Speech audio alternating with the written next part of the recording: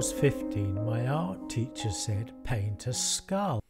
What, I said, a boring old cow's skull? It's all black and white.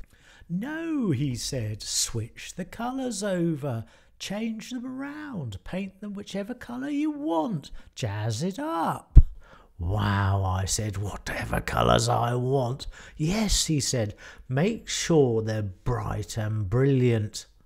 Intense, bright, brilliant, saturated, colour-rich colours.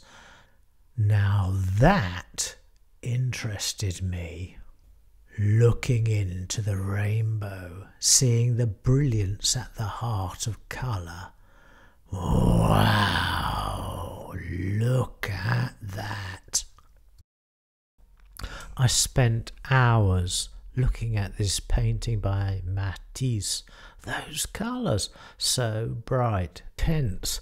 Where did they come from? So full of sunlight. How did he do it? When I put a green, it is not grass. When I put a blue, it is not the sky. Anyone who paints and sees a sky green and pastures blue ought to be sterilised.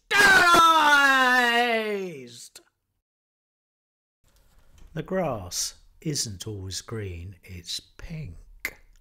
Invent your way to make colour come to life. Don't think conventionally. Rules hold you back. Find alternatives. It's good to know the rules so you can break them. This struggle for creative freedom, for artistic liberty, I suspect stays with an artist all the way throughout his life. It comes from the fact that we deal in illusions. Paintings are illusions, like dreams, mirages.